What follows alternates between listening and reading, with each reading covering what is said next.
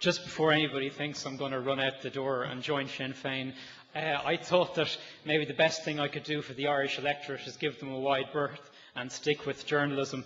But I was just going to make one quick point about the book. I co-authored it with my partner Martina Devlin, and we were always rowing about who could take the majority of the credit for it. And then I said, well, why don't we both take the majority of the credit for it? And my brother, who's a chartered accountant, pointed out, you know, look, mathematically that's not quite possible, really, if you're both to take the majority of the credit for writing the book. But I pointed out to him it was a book about the Irish banks, so he said, OK, you'll probably get away with that. So that's in terms of where all the work went in the book. But I was just going to make I guess, a broad few points about what I saw as a journalist in terms of what was happening with the banks and the banking crisis as we were covering it. And I think the "we told you so" bandwagon is getting pretty crowded at the moment with economists, with the IMF and with some opposition politicians. And some people have, as was pointed out here earlier today, have engaged in revisionism. John Hurley from the central bank said in March of this year that he warned time and again that house prices were increasing too quickly and too strongly. And it is true, the central bank did issue that alert. But the bank's main thesis was that Ireland was heading for a soft landing. And I think we'd all agree, we're not really sure if we've landed yet or not, but certainly it hasn't been soft. But the blame game is going on at the moment. It's going to go on for a little bit more to come, because what people say in public and what people say in private are two different things. And certainly writing the book, that's something I came up across an awful lot. The politicians are really blaming the banks and the regulators. The banks are largely blaming the regulators. And then some people in regulation say there wasn't the political will to call a halt to the credit and property party, and even some mild measures which were proposed by the financial regulator to slow down the banks extending credit for the purchase of greenfield sites were actually watered down following lobbying from some of the banks. And if I've left anyone out, of course it's the developers. And this time last year, if you asked any business journalists or any of the experts what was going to happen, they would say, well, look, I think maybe some of the developers are going to go bust. But in reality, what we've seen is effectively the banks would have gone bust were it not for the support of the state. And the big developers are still all out there. And obviously, the thing that seems to be changing at the moment perhaps relates to Liam Carroll, who on Friday was forced to seek protection from the banks, from creditors, as a result of pressure from Dutch-owned ACC Bank. Interesting to see the Irish banks are still trying to work with NAMA, and we'll see how that's going to pan out in future. But there was one peculiarity about the banking crisis, covering it as a journalist, and that was that the rest of the world seemed to recognise there was something deeply wrong with the Irish banks long before the Irish authorities really woke up to it. And that might sound like a gross generalisation, but the international investors began to sell off the shares in the Irish banks a full 14 months before the Irish banking guarantee. Now, the share slide began in August 2007, so almost 2 years ago. And the explanation given by those big international investors who were busily selling off shares in the Irish banks was very simple. They said, we're worried about the Irish banks' exposure to commercial property. Now, that was one full month before the collapse of Northern Rock, which sparked the biggest run on a bank in this part of the world for 160 years. Now, in September 2007, the banks still continued to insist they were in fine fettle. There were no sell recommendations by the Irish stockbrokers on Irish bank shares. But by January 2008, the London operation of the Swiss bank UBS, which I think you heard about earlier on from Dermot Gleeson, the UBS analyst Ross Curran said there was a danger that commercial property values in Ireland could fall by 30%. And he said that would represent a significant risk to earnings over the next 2 years for the Irish banks. And he went out and he did something that nobody had done up till then. He told investors to sell your shares in AIB and sell your shares in Anglo. Now, at that time, the Irish-based stockbrokers were still saying there doesn't seem to be a major issue, and none of them publicly issued any recommendation for people to sell shares in the Irish banks. They may have done so privately, but there were no public sell recommendations. And indeed, when this was put to them that, look, the Irish brokers have a different view on things to people across the water, some of them said, look, we think that they're really engaged in paddy bashing and nothing more. But if we went forward for 6 months into July 2008, Richie Boucher, who at the time was head of retail at banking at Bank of Ireland, appeared before an Oireachtas committee. And he assured politicians in terms that could not be misconstrued. He said, if bad debts and the economy get worse, we believe we are sufficiently capitalised. And he went on and he said, we believe we have enough capital to meet the bad debts of a significantly greater magnitude than we believe them to be. And we are very often wrong, but we have a strong belief that we have significant and sufficient capital to meet even the worst case scenarios that we envisage. Now, it's worth bearing in mind, Richie Boucher is now Chief Executive of Bank of Ireland. But at the time, he wasn't the only optimist. Indeed, most of the other banks were making similar noises. But the market was still telling us something different. The shares were still sliding. The international investors were still telling us something different. The bond market was telling us something different. It was the same message that they'd been sending at that stage for a full 12 months. And the regulator, whatever about the concerns about what regulators were doing in other countries, the regulator here didn't seem to be paying as much attention to what the international investors were saying. The chief executive of the regulator's office, Patrick Neary, appeared in prime time in September 2008. And his interview was an attempt to reassure the public there was no run on the Irish banks. And in that interview, he fostered the impression that the banking system was actually in good shape. And after his interview, Fine Gael's finance spokesman, Richard Bruton, said he found it astonishing that Patrick Neary said that the risky lending of the banks and the property market collapse had nothing to do with the current crisis. Mr. Bruton pointed out that Mr. Neary's insistence that liquidity was the only issue, rather than the bad lending and levels of capitalisation, suggests the regulator thinks we're largely dealing with a business-as-usual situation. Now, 11 days after that interview, which Patrick Neary gave, reassuring everyone that everything was okay, we did take the step of introducing the state guarantee for all the banks. People talk a lot about the collapse of Lehman Brothers, which is an institution which goes back before the Irish famine. And it obviously did enormous damage when it folded on September the 15th last year. We know a lot about that. And in effect, the event loosened a cornerstone and the whole financial edifice was no longer structurally sound. But you might ask yourself why, because banks have gone bust and closed before. But the simple reason for people outside the financial community who wonder about this a lot is that the money which was lent to Lehman's, those bonds were worth nothing as soon as Lehman's closed for business. And all of a sudden, as soon as Lehman's collapsed, lending to banks became a very risky proposition. Within 2 weeks of its collapse, the Irish banks were brought to their knees. On the evening of September the 29th, which was the big night, and we knew something big was going to happen after that night, that was the night when, at the end of business, Anglo's shares had fallen 46%, Bank of Ireland 17%, Irish Life and Permanent had lost a third of its value, and AIB was down 15%. There was a share rally the following morning after the government did introduce the guarantee, and it did go some way to alleviate the liquidity issue. But the banks still seem to be living in something of a state of denial about their need for new capital. On October the 23rd, 2008, Eugene Sheehy, the chief executive of AIB, said he would rather die than introduce new capital. Introducing new capital meant diluting the existing shareholders, obviously.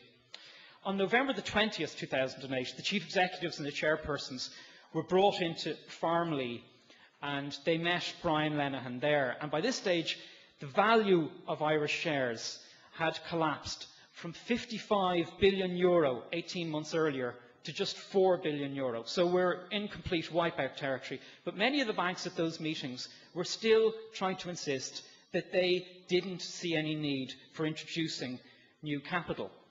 Now, by this time across the water, Britain had adopted a completely different strategy, a much faster strategy. Gordon Brown had seized the moment, and he provided a £37 billion bailout shared by Royal Bank of Scotland, which owns Ulster Bank, which provided loans to people like Sean Dunn. You may remember the jewellery site in Ballsbridge. That's going to be the British government's problem, or so the Irish hope anyway. And obviously that guarantee and the bailout which Gordon Brown provided also covered Lloyd's TSB, which is taking over Halifax Bank of Scotland, which has a large-ish operation here, which has expanded. But we know what happened here afterwards. The bailouts and the recapitalisations of AIB and Bank of Ireland, €3.5 billion for each, and a €3 billion recapitalisation of Anglo, its nationalisation, and potential for a similar recapitalisation again of Anglo. But much of the damage that's been done to Ireland as a place to do business has been as a result of the multiple scandals at Anglo-Irish Bank. And I see Alan Dukes sitting there in the audience, who's a director of Anglo, and I think many of you will be very interested to hear what he has to say when I think he's speaking tomorrow. But I just wanted to refer to Paul Krugman. He's been referred to a lot over the day, and I was away last week and I brought away his book, which has the very uplifting title, The Return of Depression Economics. I was reading it on my holiday and my girlfriend was wondering what was going on, but anyway. But in it he makes just a point about banks, and I just want to read out the paragraph he wrote. He says that carelessness offers a tempting opportunity to unscrupulous businessmen. Just open a bank, make sure it has an impressive building and a fancy name, attract a lot of deposits by paying good interest, if that isn't allowed, by offering toasters or whatever, then lend out money at high interest rates to high-rolling speculators, preferably your friends, or maybe even yourself, behind a different corporate front. The depositors won't ask about the quality of your investments, since they know they are protected in any case. And you now have a one-way option. If the investments do well, you become rich. If they do badly, you can simply walk away and let the government clean up the mess. Now, he was just making that as a broad point about banking and some of the pitfalls. But so much of what happened in Anglo isn't new. It's just actually new to us. And this could be explained why people are so bewildered by the speed and the slump and its severity. But there are two questions repeatedly put to people who are involved in this area. The first one is, where did all the money go? And the second one is, will people go to jail? And in terms of the first one, the answer isn't too difficult because the money wasn't there in the first place. The second one is a little bit more tricky. We simply don't know. But I just wanted to give you a very brief overview of the various parts of the Anglo affair that are under investigation and who's looking at it and what the potential penalties are. First is Anglo's secret loans to directors, which were warehoused by Irish Nationwide. Quick point on Irish Nationwide, because Frederick was looking for some good news. The good news was one of the Icelandic banks was trying to take over Irish Nationwide and couldn't do the deal, so that's some good news for Iceland. But anyway, so they warehoused these directors' loans, primarily the €106 million lent to the former chairman, Sean Fitzpatrick. Those loans are being examined by the financial regulator, the Stock Exchange, and the corporate enforcer, Paul Appleby. Next is the Golden Circle. Now, these were the investors who were lent money to buy Anglo shares from Sean Quinn, but that lending came from Anglo, and that's the very tricky point. And the potential loss, as outlined in Anglo's annual report, the potential loss to Anglo is €300 million or so as a result of that. And obviously, the taxpayer effectively now owns Anglo, so that's the concern there. So that's being investigated by the Gardaí and Paul Appleby, and the investigation will also examine the role of Anglo and its advisors who set up the scheme. Next is the back-to-back deposits involving Anglo and Irish Life and Permanent, I should say, which totaled €8 billion. Now, those transactions, the concern about them is that they effectively allowed Anglo to present a better set of results than would have been the case. Effectively, those deposits were misrepresented to investors, and they should not have been stated as they were when Anglo initially set out its results. They have been referred to the Gardaí by the financial regulator as well. The Institute of Chartered Accountants is investigating the role of its members, including Ernst & Young, who audited Anglo, the bank's former directors, Sean Fitzpatrick, David Drum and Willie McAteer, and Irish Life and Permanent's former finance director, Peter Fitzpatrick. But the most serious aspect of the multiple investigations relates to the deposits made in conjunction with Irish Life and Permanent and the Golden Circle deal. And the reason they are more serious than anything else is that they involve potential breaches of market abuse regulations which carry penalties of up to €10 million and are 10 years in jail.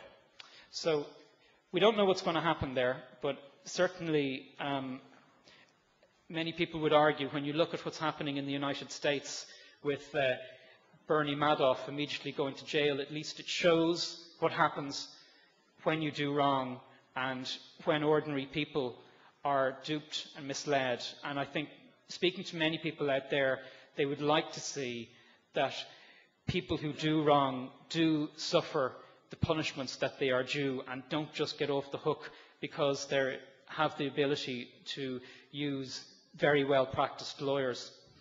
Anglo was certainly the most risky of the Irish banks, and just to answer that question of how the banking crisis happened, you can just look at its lending. From 2004 to 2008, lending to customers at Anglo almost tripled, from €24 billion to €72 billion. Over the same period, lending at AIB nearly doubled, from €76 billion to €129 billion. Now, the scale of this expansion was unnerving, particularly as it coincided with the later stages of a boom. But lending with all banks increased dramatically, and I was just talking about the figures regarding general lending, but the key issue about all of this is the lending to property developers. And I know that Dermot Gleeson was speaking here earlier, and he did say that banks had made lending and had made big mistakes in their lending, and he was certainly right, because if you look at the list in terms of lending to property developers, at the top is AIB, and it lent €22 billion to property developers. Next, Anglo, €17 billion. Next comes Bank of Ireland at €13 billion. So if you just stop there and think about that for a moment, the two biggies, AIB and Bank of Ireland, the lending to property developers at AIB was very large when compared with Bank of Ireland. AIB, 22 billion, Bank of Ireland, 13 billion, a big difference there. Next was Irish Nationwide, which lent €8 billion to property developers. Now, that accounted for 80% of its lending. It's worth bearing in mind it was supposed to be a building society. Therefore, it was supposed to be lending to people to buy homes, lending ordinary mortgages, but 80% of its activity was to large-scale property development. And then EBS had a much smaller amount to property developers of €500 million. In total, those loans to developers came to €60 billion, and we know the National Asset Management Agency, or NAMA, is going to take on those loans as well as the land loans. Now, the land loans, effectively what they're talking about there, is stuff that's already built. In other words, it's not in development, like a shopping centre, which has a loan attached to it. And all of that accounts to 90 billion. That's what the total value of those loans was. The government is going to be buying that back via NAMA, and we don't really know how much they're going to pay. They're going to have to go through all the loans, but that's the key issue. Potentially the figure, one figure that's out there, is Ireland may have to buy back those loans at a cost of €50 billion. But the next question is, what exactly is going to happen to Anglo? The government has ruled out an orderly wind down of the bank. So far, to the best of my knowledge, there's no published business plan for the bank, no chief executive appointed, and potentially half of the bank's loans could go into NAMA. We know the size of the balance sheet is going to be shrunk, and the government does seem to be open to offers to those willing to purchase part of its loan book. So while the Minister for Finance may rule out a wind down, what's going to be left is going to be an awful lot smaller than what was there before. But what about the other banks then? It certainly seems as if there's going to be consolidation. And when I say consolidation, I mean mergers and there would really have to be. And when we have mergers, that generally does mean job losses. And speaking to the people in the banking sector, they say potentially we're looking at 10,000 job losses over the next few years within the Irish banking sector. And that's obviously going to be very painful, and they're also going to be quite good jobs. They're going to be reasonably well-paid jobs for qualified people. And many of those people were following orders from on high, and many of them feel very badly about what's happened, and many of them are really quite innocent. Others aren't, but a lot of the people who lose their jobs didn't do anything wrong. It seems as if Bank of Ireland will end up being about 25% owned by the state. AIB is in a different position. The shareholding by the state could end up being significantly larger, perhaps a majority shareholding. Then Permanent TSB, there's a possibility that it might be separated out of Irish Life and Permanent, and it could form part of a third banking force with a merged EBS and Irish Nationwide. Now, the IMF puts the losses at the Irish banks over the coming years at €35 billion. The Irish banks have some capital to absorb that, but not all by a long stretch. So in reality, what's going to happen is that the Irish taxpayer is going to be paying for many years to come in one way or another to sort the mess out. And maybe we've learnt our lesson from what happened, but history repeats itself for those who weren't watching the first time. And there's a frequently misquoted paragraph from Karl Marx in Das Kapital. And he says, in every stock jobbing or stockbroking swindle, everyone knows that in some time or other the crash must come.